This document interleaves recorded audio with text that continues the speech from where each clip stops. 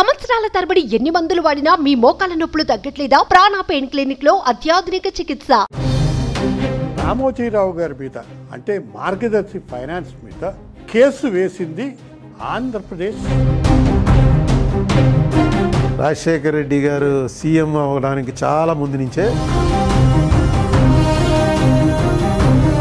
జగన్మోహన్ రెడ్డిది కౌంటర్ వేయలే. ఇంకా తెలంగాణ గవర్నమెంట్ వకాలత వేయలే, రిజర్వ్ బ్యాంక్ వకాలత వేయలే.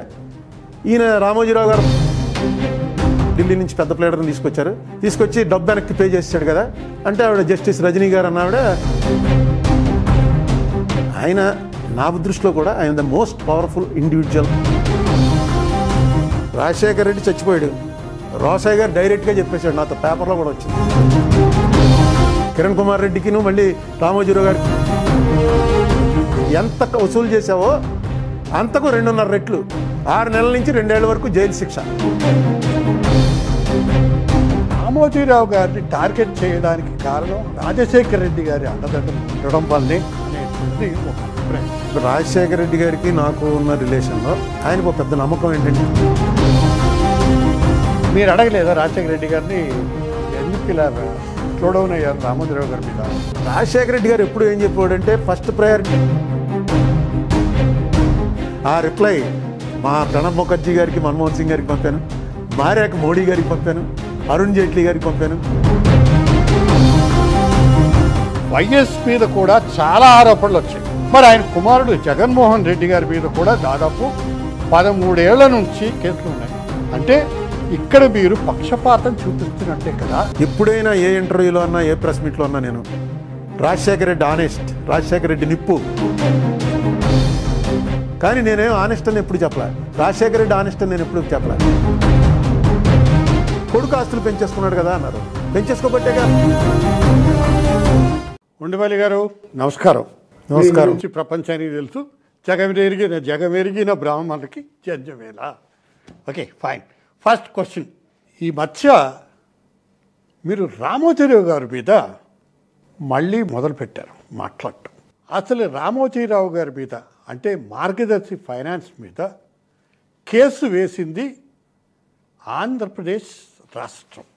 వైఎస్ రాజశేఖర రెడ్డి గారు ముఖ్యమంత్రిగా ఉన్న సమయంలో మీరు ఆ తర్వాత వేసినట్టున్నారు కేసు, లేకపోతే మీరు అంతకు ముందు వేశారు, what ever it may be.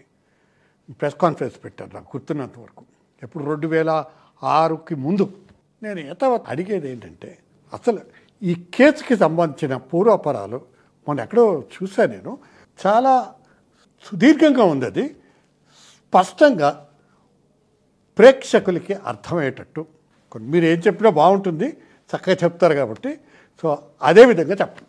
ఇది కేసు ఏంటంటే 1990ల నుంచి, అంటే రాజశేఖర రెడ్డి గారు సీఎం అవ్వడానికి చాలా ముందు నుంచే మా ఇంట్లో మా అమ్మ, మా తమ్ముడు, మా తమ్ముడి భార్య, వీళ్ళందరూ కూడా మార్గదర్శిలో డబ్బులు దాచుకుంటున్నారు. వీళ్ళకి మార్గదర్శికి సంబంధించినటువంటి ఏజెంటు మాకు బాగా తెలుసున్నవాడు. అతను వచ్చి, మీ బ్యాంకులో అయితే ఎంత ఇంట్రెస్ట్ వస్తుంది, మార్గదర్శిలో దాచుకోండి, రామోజీరావుది ఇది చాలా కరెక్ట్గా పేమెంట్ ఉంటుంది అంటే వీళ్ళు డబ్బులు దాచుకోవటం మొదలెట్టారు. ప్రతి ఏడాదికో 2 ఏళ్ళకో అది ఎక్స్పైర్ అవుతుంటే మళ్ళీ రెన్యూ చేయటం, అలా చేసుకుంటూ వస్తుంటే 2005లో అనుకుంటాను నేను ఎంపీ అయ్యాక, నాకు అప్పుడు దాకా తెలియదు అసలు. అంతకుముందు ఒక చోట డబ్బు దాచుకుని వీళ్ళు దెబ్బతిన్నారు 1 లక్ష రూపాయలంతో. నేను చెప్పాను, మీరు దాచుకుంటే బ్యాంకులో దాచుకోండి, ఇంకెక్కడ దాచుకున్నా గ్యారంటీ లేదు, తర్వాత డబ్బులు పోయాయని ఏడిస్తే మాత్రం నేనేం చేయలేను అని చెప్పాను. అందుకని ఈ మార్గదర్శిది మాకు చెప్పలేదు అసలు దాస్తున్నట్టు. 2005లో వీళ్ళేంటి డబ్బు మళ్ళీ రెన్యూ చేయడానికి వెళ్తే, ఆ రామోజీరావు గారి చిట్ ఫండ్ కంపెనీయే వాళ్ళ ఆఫీసు, ఇది కూడా ఫైనాన్షియల్ ఆఫీస్ కూడా అదే. వాళ్ళు ఏం చెప్పారంటే, 1 లక్ష రూపాయలు దాటితేనే రెన్యూ చేస్తున్నాం, మీది 70,000 ఉంది, 70,000 రెన్యూ చేయం, 1 లక్ష రూపాయలు 30,000 పట్టుకురండి అన్నారు. అనేటప్పుడు వీళ్ళు ఇదేంటిది, రెన్యూ చేయడానికి మళ్ళీ ఇంకో 30,000 మనం కట్టాలా, ఎందుకులే అని చెప్పి మా డబ్బు మాకు ఇచ్చేయండి అన్నారు. డబ్బు మాకు ఇచ్చేయండి అనగానే వీళ్ళు ఒక రిసీట్ ఇచ్చారు, ఒక చిన్న కాగితం మీద ఓ రిసీట్ ఉంది. ఆ రిసీట్ మీద పేయబుల్ 70,000 ఎవరో అక్కడ లోకల్ అతను సంతకం పెట్టింది. వీళ్ళ దగ్గర ఉన్న సర్టిఫికెట్ తీసేసుకున్నారు. ఆ సర్టిఫికెట్ ఏమో రామోజీరావు సంతకంతో ఉంది. ఆ సర్టిఫికెట్ తీసేసుకుని చిన్న కాగితం మొక్క ఇచ్చారు. మా మదర్కి అనుమానం వచ్చింది. అప్పటికే మా మదర్కి 85. మా మదర్కి అనుమానం వచ్చింది, ఏమిట్రా ఇలా సర్టిఫికేట్ లాగేసుకుని రోజు పేపర్లో చూస్తున్నారు, ఆ బ్యాంకు మొత్తడిపోయింది, ఈ బ్యాంకు పోయిందని. ఈ కాగితం మొక్క ఇచ్చారని చెప్పి అప్పుడు నాకు ఫోన్ చేసి చెప్పింది, ఒకసారి ఇంటికి రారా అని. మా మదర్ ఉండే ఇల్లు వేరు, నేనుండే ఇల్లు వేరు. వెళ్ళాను. వెళ్తే కాగితం మొక్క ఇచ్చి చూపించింది. చూపిస్తే నేను రామోజీరావు కదే, ఏముంటుంది ఇచ్చేస్తారు, ఎక్కడికి పోతాడు, ఏం కంగారు పడకండి, జనరల్గా రామోజీరావు లెవెల్ మనిషి ఇలాంటి చీటింగ్లు అవి చేయడని చెప్పి నేను ఇగ్నోర్ చేశాను. చేసిన తర్వాత నాకు అనుమానం ఎక్కడొచ్చిందంటే ఆ సర్టిఫికెట్ చూపించారు. ఆ సర్టిఫికెట్ చూస్తే అది వేరే రకంగా ఉంది, ఈ కాగితం చూస్తే వేరే రకంగా ఉంది. ఏంట్రా అని చెప్పి చూస్తే అసలు ఇలా ఈయన డబ్బులు వసూలు చేయొచ్చా, డైరెక్ట్గా ఒక బాండ్ అనమాట. అది ఏంటంటే డిపాజిట్ సేకరణ అని ఒక బాండ్ అని నాకు అనుమానం వచ్చి, నాకు తెలుసున్న ప్రొఫెషనల్ లాయర్స్, అప్పటికే నేను ఎంపీని, సో మనం అడిగితే వెంటనే పంపించండి నాకు నడిచింది. ఈ లోపల వాళ్ళు ఈ కాగితం తీసేసుకుని చెక్ ఇచ్చారు. చెక్కు మీద ఆయన సంతకం, రామోజీరావు సంతకంతో ప్రొపరైటర్ అని ఉంది. ఈ దీని మీద ఏమో హెచ్యుఎఫ్ అని ఉంది, దీని మీద ప్రొపరైటర్ అన్డివైడెడ్ ఫ్యామిలీ అని ఉంది. నాకు ఇది ఏంటో కన్ఫ్యూజన్గా ఉండి నేను ఇక్కడ ఇన్కమ్ ట్యాక్స్ వాళ్ళకి కొంతమంది తెలిసిన వాళ్ళకి పంపితే వాళ్ళు ఏదో పరిశోధనలు చేసి, అబ్బాయి ఇది చేయకూడదు, ఇతను ఇది 97లో అమెండ్మెంట్ అయిపోయింది, ఇతను ఎప్పటి నుంచో చేస్తున్నాడు కానీ ఈ వ్యాపారం ఇప్పుడు చేయటానికి లేదు, so this is not legal అని చెప్పారు. నేను ఆశ్చర్యపోయాను. పోయి అక్కడ తీసుకొచ్చి మన సీఎంఓలో నలుగురికి చూపిస్తే అప్పటికే ఏమైంది నాకు తెలియదు, ఇప్పుడు తెలిసింది. అది 2005లో కర్ణాటకలో వచ్చిందట కంప్లైంట్, మార్గదర్శి చిట్ ఫండ్ కంపెనీ ఇలా కలెక్ట్ చేస్తోంది, మార్గదర్శి చిట్ ఫండ్ కంపెనీ వాళ్ళ చీటీ పాడుకున్న వాళ్ళని ఆ డబ్బులు మార్గదర్శి ఫైనాన్షియల్లో దాచుకోమని చెప్పి ప్రోత్సహిస్తున్నారు, దాచుకుంటున్నారు అని ఒక కంప్లైంట్ వస్తే రిజర్వ్ బ్యాంక్ వాళ్ళు మార్గదర్శి వాళ్ళని పిలిచి చెప్పారు, ఈ వ్యాపారం నువ్వు చేయడానికి లేదు, ఇలా అమెండ్మెంట్ అయింది కదా, వెంటనే మానేయని. ఆ మానేయటంలో భాగంగానే ₹1,00,000 లోపు డిపాజిట్లు ఇంక నేను అన్నీ కూడా వెనక్కి పే చేసేస్తాను, నాకు కొంచెం టైం ఇవ్వండి, ₹1,00,000 డిపాజిట్లు తర్వాత పే చేసేస్తాను అని వాళ్ళకి మాట ఇచ్చాడు. ఇది ఎవరు చెప్పారు మాకు? రిజర్వ్ బ్యాంక్ వాళ్ళు పంపించిన రిప్లై. రిజర్వ్ బ్యాంక్కి రాజశేఖర రెడ్డి రాశాడు కాబట్టి. ఈయన ఎప్పుడు మానలా, 2005లో మానేస్తానని కానీ తీసుకుంటూనే ఉన్నాడు. నేను 2006లో నాకు ఇది ఇల్లీగల్ అని తెలిసిన తర్వాత నేను పట్టుకెళ్ళి నేను పార్లమెంట్ మెంబర్గా చిదంబరంకి ఇచ్చాను, ఫైనాన్స్ మినిస్టర్ చిదంబరంకి ఒక కంప్లైంట్ ఇచ్చి, మళ్ళీ ఇలా కంప్లైంట్ ఇచ్చానని చిదంబరం ఆఫీస్ ద్వారా రామోజీరావు గారికి తెలిసిపోయి, మా కాంగ్రెస్లో ఉన్న రామోజీరావు గారి ఫ్రెండ్స్కి తెలిసిపోయి, వాళ్ళంతా ఎందుకు ఎలాంటి పని చేసావు అది ఇది అని చెప్పి నోరు మూసే అంటారేమో అని వెంటనే ప్రెస్ మీట్ పెట్టి చెప్పేశాను. సో మన బాధ్యత అయిపోయింది, ప్రెస్ మీట్ పెట్టి చెప్పేస్తే ఇక పెట్టేశాం కంప్లైంట్, ఇంకా కంప్లైంట్ మీద ఏం జరుగుతుందన్నది తర్వాత తెలుసు. నా వరకు నా బాధ్యత అయిపోయింది అనుకున్నాను. ఆ రోజు సాయంకాలం రామోజీరావు గారి స్క్రీన్ మీదకి వచ్చి, ఈ అరుణ్ కుమార్ అన్నవాడు రాజశేఖర రెడ్డి వెపనం, వీడిని పెట్టి నన్ను నా ఆర్థిక మూలాలు దెబ్బతీయడానికి రాజశేఖర రెడ్డి పన్నిన కుట్రది, నేను ఆయనకు వ్యతిరేకంగా రాస్తున్నాను కాబట్టి నన్ను కంట్రోల్ చేయడానికి ఇది చేశాడని ఆయన ఏదో చెప్పాడు. అక్కడి నుంచి మాకు టీవీ వారును పేపర్ వారు స్టార్ట్ అయింది, కానీ ఆయన రాకపోతే అసలు ఏం లేదు. మనం కంప్లైంట్ ఇచ్చాం, కంప్లైంట్ వ్యాలిడ్డా కాదా అనేదాన్ని వాళ్ళు తేలుస్తారు, ministry of finance, reserve bank వాళ్ళు తేలుస్తారు. ఇదే కంప్లైంట్ కంపెనీ ఎప్పుడైతే రామోజీరావు గారు రాజశేఖర రెడ్డికి అన్వయించారో రాజశేఖర రెడ్డి గారికి కూడా పంపాను. ఆయన రిజర్వ్ బ్యాంక్ తోటి ఏమిటిది అని అడిగాడు. రిజర్వ్ బ్యాంక్ క్లియర్గా ఇది అఫెన్సు అని చెప్పింది. చెప్పి ఎందుకు వీళ్ళకి పర్మిషన్ ఇచ్చామంటే 2000 కోట్లకు మించినటువంటి డిపాజిట్లు, 2 లక్షల మంది డిపాజిటర్లు, వాళ్ళ సేఫ్టీ చూసుకుని ఇతనికి టైం ఇచ్చాం తొందరగా రీపే చేసేయని. రీపే చేసిన తర్వాత మనం ఏం యాక్షన్ తీసుకోవాలో, ఇతను వైలేషన్ ఏం చేసాడో చూడొచ్చు, ముందు రీపే చేసేయమని ఇచ్చాం. అతను కూడా ఒప్పుకున్నాడు 2005లోనే. This was the reply, return reply వచ్చింది. అక్కడి నుంచి ఏం చేయాలా అని ఆలోచించి, మామూలుగా అది మీలో నేను అలా చేస్తే వెంటనే అరెస్ట్ చేసి తీసుకెళ్ళి లోపల పెడతారు, అరెస్ట్ చేయడానికి ఉంది, రిజర్వ్ బ్యాంక్ యాక్ట్లోనే ప్రొవిజన్ ఉంది. కానీ ఈయన రామోజీరావు కాబట్టి ఈయన పర్సనాలిటీని బట్టి ఈయన మీద ఈ వెంజన్స్ అని ఈ గొడవ అంతా ఎందుకని రంగాచారి అని ఒక senior officer, retired officer commission వేశారు. అసలు చూడండి ఇది కరెక్టా కాదా, ఇతని అతని దాంట్లో వచ్చింది రాజశేఖర రెడ్డి గారే వేశారు. వేస్తే అందులో ఏమొచ్చింది, ఈయన సహకరించలే, ఈయన ఇవ్వనన్నాడు. ఇన్కమ్ ట్యాక్స్ వాళ్ళ దగ్గర నుంచి తీసుకుంటే ఈ మార్గదర్శి ఫైనాన్షియర్స్ అన్నది 2600 కోట్లు కలెక్ట్ చేసినది 1800 కోట్లు 1300 కోట్లు లాస్లో రన్ అవుతుంది. ఈయన మిగతా యూనిట్లో తీసుకెళ్ళి పెట్టుబడులు పెట్టారు. ఈ particular Margadarsi financier is running losses. ఒక ఫైనాన్స్ వసూలు చేస్తున్నాడు, లాస్ అంటే ఏదో రోజున అది చేతులు ఎత్తేస్తారు.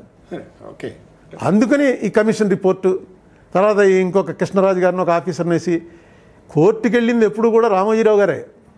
గవర్నమెంట్ కేసు పెట్టింది ఓన్లీ కృష్ణరాజు కేసే.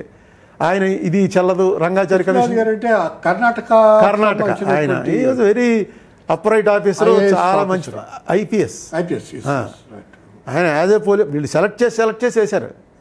ఎందుకంటే మళ్ళీ ఇది బయాస్డ్ అంటారు అని. ఆయన ఐపీఎస్ ఆఫీసరు. అప్పటికే అతను ఎలాంటి మనిషి అంటే, ఈ నాకు ఇంపార్టెంట్ పోస్టులు ఇవ్వాలి, నాకు అక్కడ ఉండాలి ఇక్కడ ఉండాలి ఏం అడిగేవాడు కాదు. ఏ పోస్ట్లో ఉన్నా సరే అప్రైట్ ఆఫీసర్ కానీ పేరు తెచ్చుకున్నాడు. మంచి పేరు, మంచి మనిషి కూడా. ఇప్పుడు చూడండి లా ఫీరింగ్ మనుషులు ఎలా ఉంటారంటే, మొన్న ఆయన్ని సుప్రీంకోర్టు అంది పార్టీ అని, వెంటనే ఆయన వకాల్తా వేయించాడు. ఆయన ఒక్కడే వేసాడు వకాల్తా. మిగతా గవర్నమెంట్ ఇప్పుడు వకాల్తా ఎవరు వేయలేదు అంటే వాళ్ళ డిఫెన్స్లో. అసలు ముందు ఇమీడియట్గా నోటీస్ అనగానే the responsibility of the government, at least government which is an institution, ఇమీడియట్గా వేయాలి. ఇప్పుడు అక్కడ సుప్రీంకోర్టులో నేను వేసిన ఏపీ రీఆర్గనైజేషన్లో నోటీస్ అన్నారు. ఇప్పటివరకు సెంట్రల్ గవర్నమెంట్ వేయలే. ఎన్నేళ్ళు? 8 ఏళ్ళు అయింది. ఈ కేసులో 2 ఏళ్ళు అయింది, ఎవ్వరూ వేయలే ఎక్సెప్ట్ కృష్ణరాజు. మొన్న ఫిబ్రవరిలో అనుకుంటాను ఏపీ గవర్నమెంట్ వకాల్తా వేసింది. వకాల్తాయే జగన్మోహన్ రెడ్డిది. కౌంటర్ వేయలే, ఇంకా వకాల్తా వేశారు. వకాల్తా తెలంగాణ గవర్నమెంట్ వకాల్తా వేయలే, రిజర్వ్ బ్యాంక్ వకాల్తా వేయలే, ఈయన రామోజీరావు గారు వకాల్తా వేశారు కానీ కౌంటర్ వేయలే. ఈ పరిస్థితిలో ఆ కేసు ఎందుకు వచ్చింది? అది సడన్గా ఓ రోజు హైదరాబాద్లో కొట్టించేసుకున్నాడు ఆయన కేసు. ఆ పరిస్థితులన్నీ జాగ్రత్తగా చూసుకుని ఇక్కడ కేసీఆర్ ఎలక్షన్ క్యాంపెయిన్లో ఉన్నాడు. అప్పుడు డిజాల్వ్ చేశాడు అసెంబ్లీ. ఎవరు లేరు ఇక్కడ, హెల్మ్ ఆఫ్ ద అఫైర్స్ ఎవరు లేరు, ఇది పట్టించుకునేవాడు లేడు. జాగ్రత్తగా టక్మని ఇక్కడ మూవ్ చేశారు. ఢిల్లీ నుంచి పెద్ద ప్లేడర్ని తీసుకొచ్చి డబ్బు వెనక్కి పే చేసాడు కదా, ఇంకెందుకు ఈ క్రిమినల్ కేసు అంటే ఆవిడ జస్టిస్ రజనీ గారు అన్నావిడ కేసు కొట్టేసింది. క్రిమినల్ లైబిలిటీ ఏం లేదు, తీసామని. అసలు అట్లీస్ట్ నేను పే చేసాను అన్నప్పుడు ఏదో ఆధారం చూపించాలిగా. ఇదిగో సతీష్ బాబు గారికి ₹1,00,000, అరుణ్ కుమార్కి 1,00,000, ఈ కాగితం ప్రకారం పే చేసాం. ఇప్పటివరకు ఆయన ఎవ్వరికి కోర్టులకు కూడా చూపించడు, ఆయన రిజర్వ్ బ్యాంక్ కూడా చూపించడు, స్టేట్ గవర్నమెంట్కి చూపించవలసిన అవసరం లేదు అంటాడు ఆయన. పైపెచ్చు ఇంకొకళ్ళు ఎవరో మార్గదర్శి డిపాజిటర్స్ అసోసియేషన్ అని 2007లోనో 8లోనో కోర్టుకు వెళ్ళి ఓ స్టే తెచ్చుకున్నారు. ఏమని? మా డిపాజిట్ వివరాలు బయటికి చెప్పడానికి మేము ఇష్టపడట్లేదు, చెప్పకూడదు, చెప్తే మాకు ఇన్సెక్యూరు అంటే ఎవరెవరు డబ్బులు వేసారో వాళ్ళని రాజశేఖర రెడ్డి చంపేస్తాడనమాట.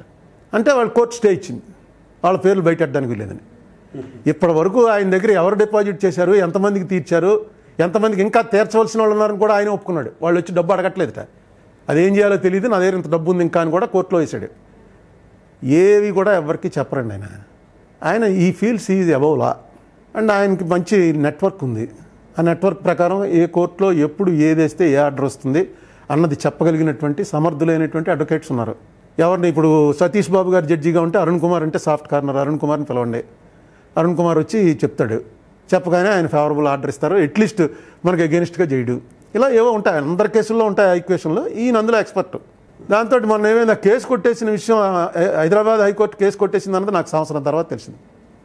1 year తర్వాత యాక్సిడెంటల్గా సిమిలర్ కేసులో బుక్ అయిన మనిషి ఒక అతను నాకు ఢిల్లీలో కనిపించి, ఏమైంది నీ కేసు అంటే, ఏదోనండి మీరు రామోజీరావు గారు కేసు తేల్చేసరిగా అది నాకు కూడా అప్లై అవుతుందండి, నేను కూడా జైలుకి వెళ్ళను అన్నాడు. ఇటు రామోజీరావు గారు కేసు తేల్చేయడం అంటే, రామోజీరావు గారు కేసు కొట్టేశారు కదండి, డబ్బు వెనక్కి ఇచ్చేస్తే కేసు అక్కర్లేదని చెప్పి తీర్పు ఇచ్చారండి, నేను కూడా డబ్బు వెనక్కి ఇచ్చేస్తున్నాను కదా. నేను ఆశ్చర్యపోయాను, ఎప్పుడు ఇచ్చారా ఇదంటే, అదేంటండి చాలా సంవత్సరం దాటిపోయిందని అన్నాడు. వెంటనే ఇక్కడ హైకోర్టులో మా ఫ్రెండ్స్ లాయర్ని అడిగి, చూడండి రా బాబు అయిపోయిందంటే, వాళ్ళు విచిత్రం ఏంటంటే ఇంత సెన్సేషనల్ కేసు ఒక్క పేపర్లో ఇంత ఐటమ్ కూడా రాలా. ఎందుకంటారు? ఆపారు. మళ్ళీ మేము దీనికి వెళ్తామని కోర్టుకి. నేను వెళ్ళిందే సంవత్సరం తర్వాత వెళ్తే, రామోజీరావు గారికి అనుకూలంగా లేనటువంటి మీడియా కూడా ఉంది కదా. అదే ఆయనకున్న గొప్పతనం ఏంటంటే, అనుకూలంగా లేనటువంటి మీడియా వాళ్ళని కూడా, ఆ మీడియా హెడ్ వ్యతిరేకమైతే మీడియాలో పనిచేసేవాడు ఈయన అనుకూలం అవ్వచ్చు. రామోజీరావు గారు అంటే భయం అండి.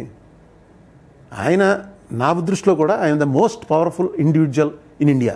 అంటే ఇప్పుడున్న అధికార పార్టీ కాకుండా కేంద్రంలో ఉన్నటువంటి అధికార ప్రతిపక్ష నాయకులతో సహా. నేను కాంగ్రెస్ వాడిని, మా కాంగ్రెస్లో మెజారిటీ రామోజీరావు పక్షం. ఆయన రోజు కాంగ్రెస్ని పచ్చి బూతులు తిడుతున్నా సరే మెజారిటీ, మా ఎంపీల్లో మెజారిటీ ఆయన పక్షం. డైరెక్ట్గా ఓపెన్గా వచ్చి చెప్పారు మీడియాలో, అరుణ్ కుమార్ చేసిన తప్పు మీడియాతో గొడవ పెట్టుకుంటాడా అని వచ్చి ఓపెన్గా చెప్పారు. ఇది మీడియా గొడవ కాదా, ఇది ఫైనాన్షియల్ దీనికి సంబంధించింది. నేను ఈనాడు ఏమన్నా అన్నానా? రామోజీరావుని కూడా ఎప్పుడు నేను రామోజీరావు అలా రామోజీరావు గారనే అంటాను, ఇప్పుడు కూడా అంటాను. ఏదో ఫ్లోలో ఎప్పుడైనా ఇది అవుతుంది, కానీ నాకేం ఉండాలి రామోజీరావు గారితో? ఆయన నేను ఎప్పుడు చూడలేదు కూడాను. ఇదేనా ఎల్డర్లీ మ్యాను, ఆయన ఒక ఐకాను. ఆ కమ్యూనిటీలో పర్టికులర్గా is respected by all the people because is successful business man. అన్ని రంగాల్లో కూడా విస్తరించి ఉన్నాడు. ఒక తప్పు చేసినప్పుడు తప్పు ఒప్పుకోవడం కూడా చాలా అతని ఔన్నత్యాన్ని పెంచుతుంది. అన్ని పార్టీలతోనూ అన్ని పార్టీ నాయకులతోనూ పరిచయాలు కాదు, మామూలు సంబంధాలు కాదండి.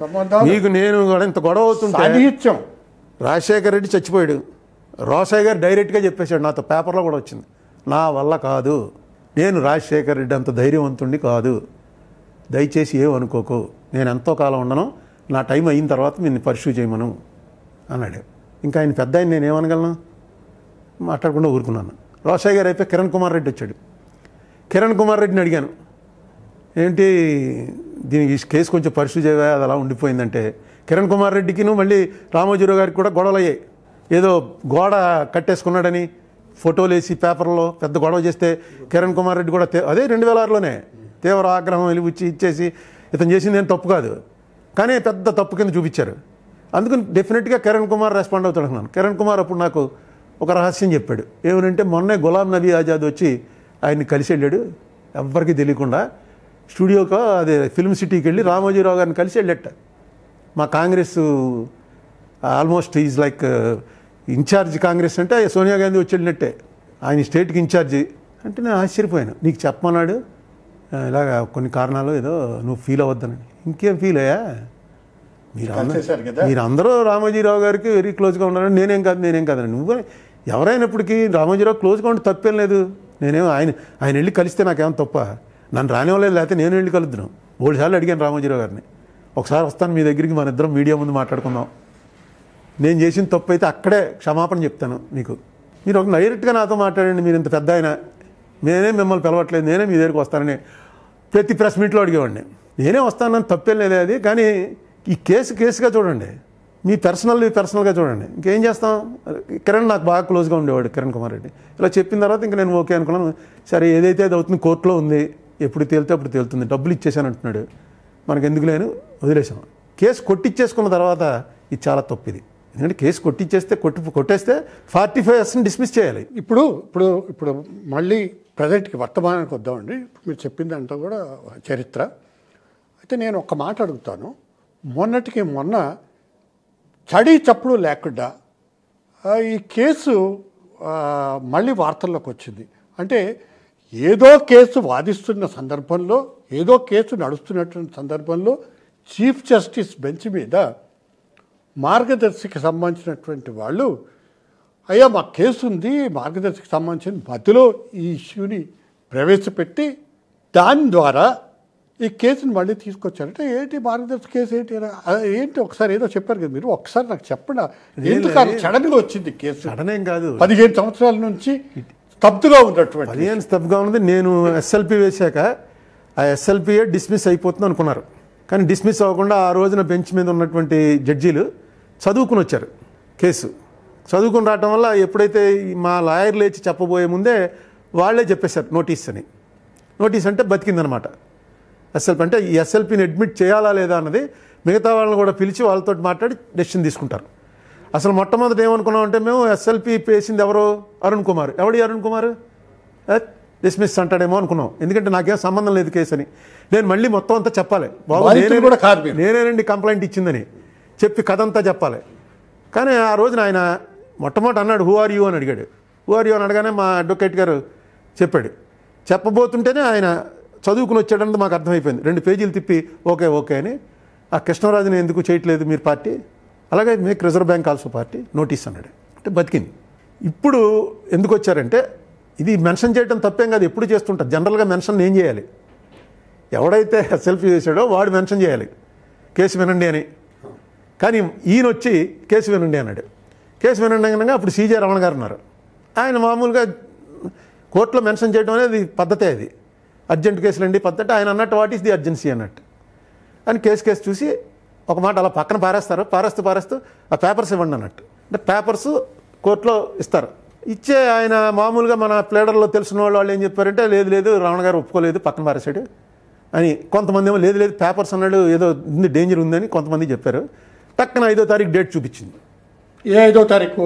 ఈ నెల 5 కంప్యూటర్లో వస్తాయి. 5వ తారీఖు డేట్ చూపించింది. 5వ తారీఖు డేట్ ఇచ్చారంటే డేట్ వినేస్తారనమాట. అంటే ఆయన వినరు, మళ్ళీ మాది అడ్మిట్ అయిన బెంచ్కి వెళ్తుంది, లేకపోతే బెంచ్ మార్చచ్చు ఆయన, అది ఆయన చేతిలోనే ఉంటుంది. రిజిస్ట్రార్ మొత్తం సుప్రీంకోర్టుకి ఆయన is like prime minister of India for the supreme court. ఆయన డెసిషన్లు తీసుకుంటారో అవుతుంది. మరి వీళ్ళు ఎందుకు మెన్షన్ చేశారన్నది నేనేం ఆరోపణలు చేయలేను, కానీ బట్ డెఫినెట్గా ఎప్పుడు మెన్షన్ చేస్తారంటే వాళ్ళు మనకు ఫేవరబుల్ ఆర్డర్ వస్తుందంటే చేస్తారు. అయితే ఎందుకు కలుక్కుంటారు? మనం అడగాలి టైము. ఎప్పుడు వింటారండి నాకు నేను వేసిన పిటిషన్ అని. నేను వేసిన పిటిషన్ ఎప్పుడు వింటారని వాళ్ళు అడిగారు, వాళ్ళు కౌంటర్ కూడా వేయకుండా. సో ఇది కొంచెం విచిత్రంగా అనిపించి వెంటనే మా ప్లేడర్లతో నా అదృష్టం ఏంటంటే చెప్పానుగా మీకు మొన్న ప్రెస్ మీట్లో కూడా చెప్పాను, లేకపోతే అసలు రామోజీరావు గారితో తలపడడానికి కావాల్సిన శక్తి. మీరు ప్రశాంత్ భూషణ్ గారు టేకప్ చేశారు కదా? ప్రశాంత్ భూషణ్ గారిని దగ్గరికి వెళ్ళిన case AP reorganisation case. Okay, అది నేను వీళ్ళు ఆలోచించినట్టే నేను ఎలా ఆలోచించానంటే, రమణ గారు ఆంధ్ర ఆయనకి అన్నీ తెలుసు కాబట్టి కొంచెం ఎవరన్నా పెద్ద ప్లేటర్ చేత మెన్షన్ చేయిస్తే డేట్ ఇస్తారేమో, ఇస్తే ఈ కేసు 8 ఏళ్ల నుంచి పెండింగ్ ఉందని.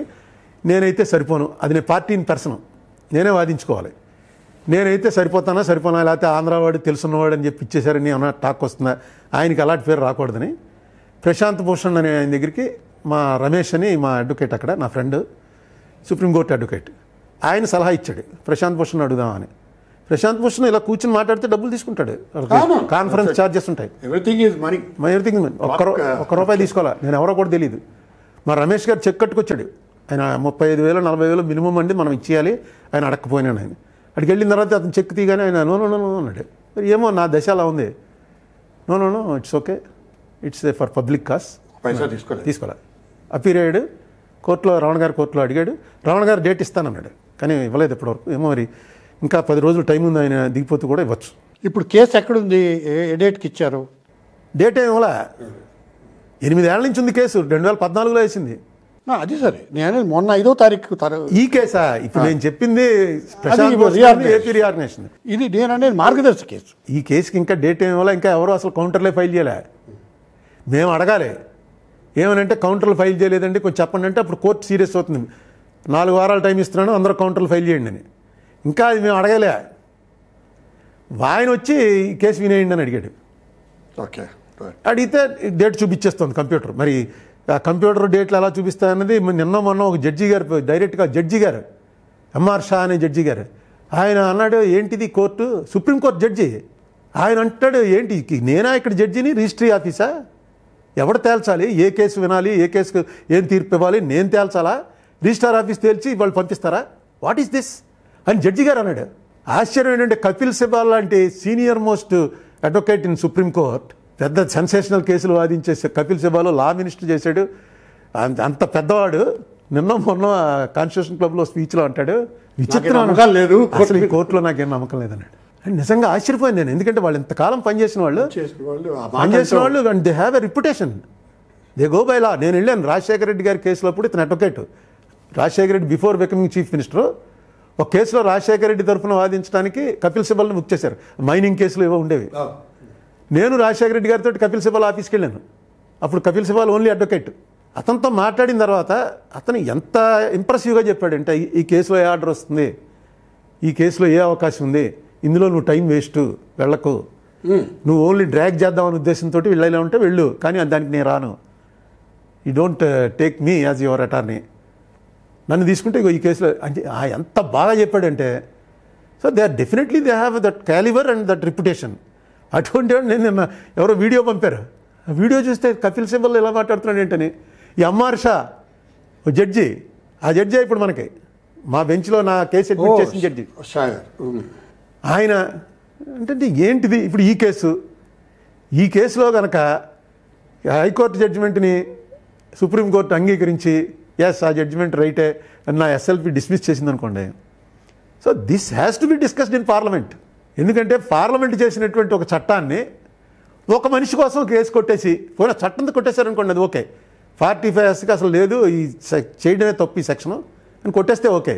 ఈయన వరకు డబ్బు పే చేశాడు కాబట్టి వదిలేస్తున్నాం అంటే, ఏదైతే హైకోర్టు చెప్పిందో, హైకోర్టు ఎందుకు చెప్పిందంటే అక్కడ ఎవడో అడగలే అసలు, ఒకటే మీరు ఒక్కరో వెళ్ళి చెప్పారు ఓకే, ఇంకెవడో ఏం మాట్లాడలే. తెలంగాణ తరఫున ఎవరో పీపీకి నోటీస్ ఇచ్చారు, ఆ పీపీ గారు ఎప్పీర్ అయ్యాడో లేదో కూడా తెలియదు, రికార్డులో ఎక్కడ ఆయన మాట్లాడట్లేదు. కాదండి ఉండవల్లి గారు, ఒక మాట్లాడుతాను, అటు తెలంగాణ ప్రభుత్వం కానీ ఆంధ్రప్రదేశ్ ప్రభుత్వం కానీ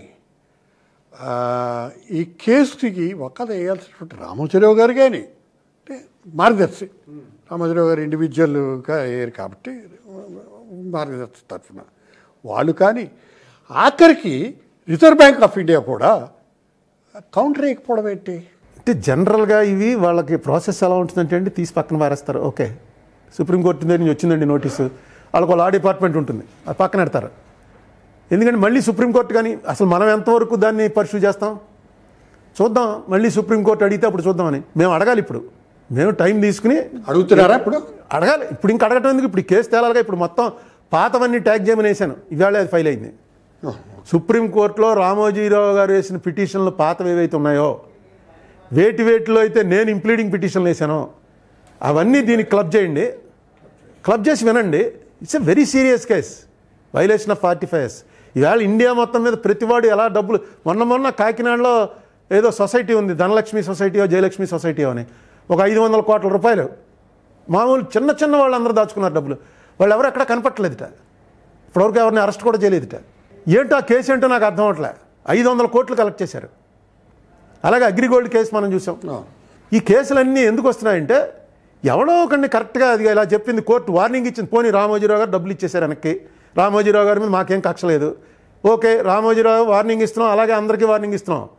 ఇయర్ ఆఫ్టర్ వైలేషను నీకు నామినల్గా రూపాయి ఫైన్ ఇస్తున్నాం, కానీ ఇయర్ ఆఫ్టర్ ఎవడన్నా సరే యాక్ట్లో ఉన్నట్టుగా 2.5 టైమ్స్, అంటే ఈయనకి 2600కి 2.5 టైమ్స్, 1300, 26, 39, 26, 6500 కోట్లు ఈయన ఫైన్ కట్టాలి ఇప్పుడు యాజ్ పర్ యాక్ట్.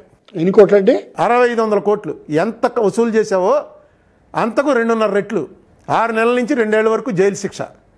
ఇది రిజర్వ్ బ్యాంక్ యాక్ట్లో రాసింది. పోనీ ఏదో తెలియదు అన్న డబ్బులు ఇచ్చేసాడు, ఏదో చేసి court తలుచుకుందనుకోండి, okay as it is a first case, ఈ బీయింగ్ ద పద్మవిభూషణ్, ఈ has a reputation, but this is a warning to all the people who are going in his foot steps.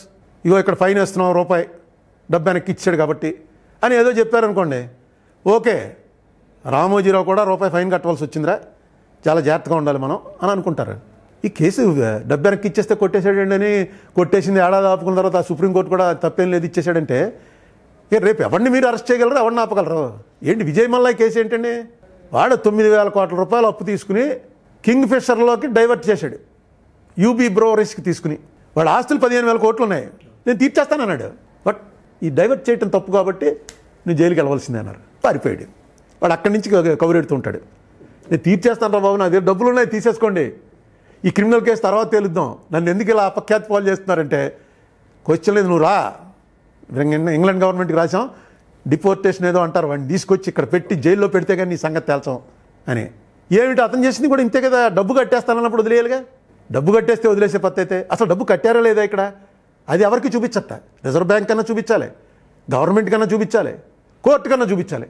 ఇదిగో కేసు వేసింది మీకైనా తెలియాలి. కేసు వేసింది నేను ఇప్పుడు government, యాక్చువల్గా government has to prosecute. I never tried to prosecute. నేను ఎప్పుడు వచ్చానంటే కింద కొట్టేసిన తర్వాత ఏ గవర్నమెంట్ పట్టించుకోకపోతే ఇదేంటండి ఇది కొట్టేయడం ఏంటండి, ఎందుకంటే ఇదో పెద్ద ఇదైపోతుంది భావి తరాల వాళ్ళకు పెద్ద ప్రెసిడెంట్. ఏంటంటే ఏం తప్పు లేదు, డబ్బు దొంగతనం చేసి డబ్బు వెనక్కి ఇచ్చేస్తే దొంగతనం కేసు ఉండదు. ఇది ఎలా చెల్లుబాటు అవుతుంది? నాకు అదే ఆశ్చర్యం ఏంటంటే ఇదే టైంలో ఈ ఎంఆర్ షా గారు ఇలా మాట్లాడడం, కపిల్ సిబాల్ గారు అలా మాట్లాడడం, మన అసలు స్ట్రాంగెస్ట్ పిల్లర్ జ్యుడిషియరీ, ఈ స్ట్రాంగెస్ట్ పిల్లర్ ఏమైనా షేక్ అవుతుందా? చివరికి జనం కూడా కోర్టుల మీద డైరెక్ట్గా ఇప్పుడు ఏదో సోషల్ మీడియాలో పెడుతున్నారు పోస్టింగ్లు, వాళ్ళ మీద వీళ్ళు యాక్షన్లు తీసుకుంటున్నారు. పబ్లిక్గా బయట చెప్పడానికి భయపడుతున్నాం ఇంకా కోర్టు విషయం. రేపు పొద్దున్న కోర్టుల గురించి ఇలాగే తిడతారు, ఎక్కడ కేసు ఓడిపోయాడు అనుకోండి వెంటనే జడ్జిని తిడతాడు, ఎంత తెచ్చుకున్నావురా అని. మీకు వైఎస్ అంటే వల్లమాలిన అభిమానం, మీ అభిమాన నాయకుడు ఆయన, ఓకే. పోనీ మీరు వైఎస్ ముఖ్య అనుచరుల్లో ఒకరు, ముఖ్య ఆయనకి ఇష్టమైనటువంటి నాయకుల్లో ఒకరు. ఆయన అండదండలు ఉంటాయనే, ఆయన ముఖ్యమంత్రిగా ఉన్నప్పుడు ఆయన అండదండలు ఉంటాయనే మీరు రామోజీరావు వంటి వాళ్ళని టార్గెట్ చేయగలిగారు. రామోజీరావు గారిని టార్గెట్ చేయడం అనేటువంటిది ఆచామాచి వ్యవహారం కాదని మీరే ఎన్నోసార్లు అన్నారు. ఇప్పుడు ఈ కేసులో మీరు చెప్పినట్టు ప్రశాంత్ భూషణ్, ఈ కేసులో కాదు, కేకే ప్రసాద్, ఎస్ఎస్ ప్రసాద్, ఏ పేరండి, సత్యనారాయణ ప్రసాద్ ప్రసాద్ గారు అంటే వాళ్ళంతా మీ దగ్గర ఫీజు తీసుకోకుండా మద్దతు ఇచ్చారనేటువంటిది మీరే ఒప్పుకుంటున్నారు. అంటే రామోజీరావు గారిని టార్గెట్ చేయడానికి కారణం ఆ రోజున మీకు రాజశేఖర రెడ్డి గారి అండదండలు ఉండడం వల్లే అనేటువంటిది ఒక అభిప్రాయం ఉంది. దాన్ని మీరు ఎలా అర్థం చేసుకోవాలి? మేము అంటే రాజశేఖర రెడ్డి గారికి నాకు ఉన్న రిలేషన్లో నేను తప్పు చేసినా ఆయన సపోర్ట్ చేస్తాడు. ఆయనకు ఒక పెద్ద నమ్మకం ఏంటంటే నేను తప్పు చేయనండి. సో ఈ కేసులో డెఫినెట్గా రాజశేఖర రెడ్డి గారు నాకు సపోర్ట్గా ఉండటం, నేను ఎంపీగా ఉండటం ఉపయోగపడింది. ఇదే 2004కి ముందైతే నాకు ఇంత ఇన్ఫర్మేషన్ రాదు. రాజశేఖర రెడ్డి గారి సీఎంగా ఉన్న టైంలో కాబట్టి రాజశేఖర రెడ్డి గారి ఆఫీస్లోంచి వాళ్ళ సెక్రటరీలు, ఐఏఎస్ ఆఫీసర్లు వాళ్ళకి తెలుసున్న ఐఆర్ఎస్ వాడు ఎవడో ఉంటే వాడికి ఫోన్ చేయడం, ఇలాంటి వాటిలో మెడ్రాస్లో ఒక ఎక్స్పర్ట్ ఉన్నాడు, ఆ ఎక్స్పర్ట్ కరెక్ట్గా చెప్పేస్తాడు. రిజర్వ్ బ్యాంక్ వాటిలో అతను ఎక్స్పర్ట్, అతనితో మాట్లాడటం. నాకైతే ఫోన్ వస్తాడు, అతను ఫోన్ లైన్లోకి ఎవడే అరుణ్ కుమార్. ఇవన్నీ కూడా డెఫినెట్గా రాజశేఖర రెడ్డి వల్ల ఉపయోగపడ్డాయి.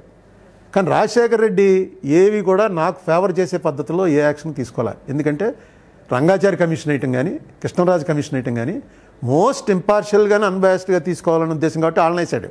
లేకపోతే ఇమ్మీడియట్గా అరెస్ట్ చేయాలని మనం రిపోర్ట్ రాసి ఇచ్చేటువంటి ఆఫీసర్లు ఉన్నారు. అలాగే ఇమీడియట్గా వెళ్ళి అరెస్ట్ చేసి తీసుకెళ్ళి జైల్లో పెట్టేసే ఆఫీసర్లు ఉన్నారు. అలాంటి వాళ్ళని వేయలే. ఇంటిగ్రిటీ చూసి, మోస్ట్ ఆనెస్ట్ చూసి, ఇతను ఏ రిపోర్ట్ ఇస్తే ఆ రిపోర్ట్ గవర్నమెంట్ నమ్మచ్చు అన్న వాళ్ళనే వేసాడు. So Rajasekhara Reddy did is duty. అది కూడా నేను అనుకోవటం తర్వాత హైకమాండ్ నుంచి ఏదో ప్రెజర్ వచ్చి ఉంటుంది. 2008 తర్వాత ఆయన కూడా తగ్గిపోయాడు. ఆయన 9 వరకు అంతకన్నా ఆ స్పీడు తగ్గింది 2008 తర్వాత. మరి నాకు తెలుసు, ఎందుకంటే అతను హైలీ ఇన్ఫ్లుయెన్స్డ్. మా కాంగ్రెస్ వాళ్ళలో పలుకుబడింది, కమ్యూనిస్టులో పలుకుబడింది, బీజేపీ అయితే అసలు సొంత పార్టీలాగా ఉంటుంది, టీడీపీ అయితే ఆయన రాజగురువు. అలా మొత్తానికి ఆయనకి ఆ పలుకుబడింది, అది తెలుసు నాకు. డెఫినెట్గా కాంగ్రెస్లో ఎవరో పెద్దవాళ్ళు పిలిచి చెప్పు. మీరు అడగలేదా రాజశేఖర రెడ్డి గారిని ఎందుకు ఇలా స్లో డౌన్ అయ్యారు రామోజీరావు గారి మీద అని? రాజశేఖర రెడ్డి గారు ఎప్పుడు ఏం చెప్పాడంటే ఫస్ట్ ప్రయారిటీ ఎవరి డబ్బాడికి వెళ్ళిపోవాలి, ఇచ్చేస్తానంటున్నాడు, ఆగు ఇచ్చేయని. క్రిమినల్ కేసు ఎప్పుడు ఉంటుంది. ఇప్పుడు మనం డిస్టర్బ్ చేసి వచ్చే డబ్బులు రాకుండా చేశారు అన్నారు. ఇప్పుడు అగ్రిగోల్డ్ ఇలాంటివన్నీ ఉన్నాయి. ఇవి ఏంటి, గవర్నమెంట్ ఎప్పుడైతే వాటిని సీజ్ చేసిందో వాటి వాల్యూ అంతటికి వచ్చేస్తుంది. చాలా సింపుల్ పాయింట్. మీరు ఒక ఇల్లు కొంటారు, ₹1,00,000 ఖరీదు, అందులో 30,000 వైటు, 70,000 బ్లాక్, లేకపోతే 50,000 వైటు, 50,000 బ్లాక్. ప్రతి ఒక్కడికి తెలుసు. అది కోర్టు సీజ్ చేసింది అనుకోండి, అది దాని వాల్యూ 50,000. ఎందుకంటే కోర్టులో బ్లాక్ ఉండదుగా, వైట్ ఇచ్చే కొనుక్కోవాలి. కోర్టు వేలం అనగానే అయిపోయింది. రామోజీరావు గారికి అదేమను అది లేదు కాబట్టి టక్మన్ రిలయన్స్ వచ్చి పెట్టుబడి పెట్టాడు. సరే అండి, రిలయన్స్ పెట్టుబడి మీద కూడా రిజిస్టార్ ఆఫ్ కంపెనీస్ వాళ్ళు అనుమానాలు రాశారు. ఈ డబ్బు మొత్తం అంతా సూట్ కేస్ కంపెనీల నుంచి వచ్చింది, this has to be investigated అని ఆర్ఓసి హైదరాబాద్ నేను కాగితం పెడితే కాగితానికి రిప్లై రిజిస్టర్ ఆఫ్ కంపెనీస్ 54 పేజీలు రిప్లై ఇచ్చింది నాకు. ఆ రిప్లై మా ప్రణబ్ ముఖర్జీ గారికి, మన్మోహన్ సింగ్ గారికి పంపాను, మారాక మోడీ గారికి పంపాను, అరుణ్ జైట్లీ గారికి పంపాను. ఎవరు మామూలు రామోజీరావుని చూడగానే పక్కన మారేస్తారు. సరే, ఒక మాట అండి, ఇదే ప్రశ్నది. అంటే రాజశేఖర రెడ్డి గారి మద్దతు, లేకపోతే రాజశేఖర రెడ్డి గారు మీ వెనకున్నారు అనేటువంటి కాన్ఫిడెన్స్ మిమ్మల్ని రామోజీరావు గారిని ఉసిగొల్పిద్దా అనేటువంటి ప్రశ్నకి మీరు సమాధానం చెప్పారు. నేను ఇదే ప్రశ్నని ఇంకో రకంగా అడుగుతాను. రామోజీరావు గారు చేసిన పని అన్యాయం, అక్రమం, న్యాయ విరుద్ధం, ధర్మ విరుద్ధం, చట్ట విరుద్ధం అంటూ మాట్లాడుతున్నారు మీరు మొన్న మాట్లాడిన దాంట్లో. అది చాలామంది విషయంలో జరిగినప్పటికీ ఆనాడు ఈ ఒక్క కేసునే ఎందుకు ఎంపిక చేసుకున్నారు? మార్గదర్శికి సంబంధించిన దాంట్లో వైఎస్ మీద కూడా చాలా ఆరోపణలు వచ్చాయి. ఆయన మీకు సన్నిహితులని రాజశేఖర రెడ్డి గారిని వదిలేశారా? మరి ఆయన కుమారుడు జగన్మోహన్ రెడ్డి గారి మీద కూడా దాదాపు 13 ఏళ్ల నుంచి కేసులు ఉన్నాయి. ఆయన బెయిల్ ఇచ్చి కూడా 12-13 సంవత్సరాలు అయిపోతుంది. వీళ్ళందరి మీద ఎందుకు మాట్లాడరు మీరు? అంటే ఇక్కడ మీరు పక్షపాతం చూపిస్తున్నట్టే కదా లెక్క అని నేనంటే దానికి మీ సమాధానం ఏంటి? పక్షపాతం అంటే నేను పొలిటీషియన్ని, రాజశేఖర రెడ్డి పార్టీకి చెందినవాడిని. నేను ఇన్నేళ్ల నుంచి కాదు కదా, ఇన్నేళ్ల నుంచి మాట్లాడుతున్నాను.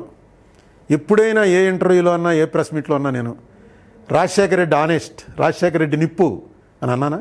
ఒకసారి చూడండి. అంటే అనకపోవడం వేరు, అనకుండా మాట్లాడకుండా ఉండడం వేరు కదా. అది కాదు ఈ రాజకీయంలో. ఇప్పుడు నేను 4 ఎలక్షన్లు కంటెస్ట్ చేశాను, 2 ఎమ్మెల్యే ఎలక్షన్లు, 2 ఎంపీ ఎలక్షన్లు.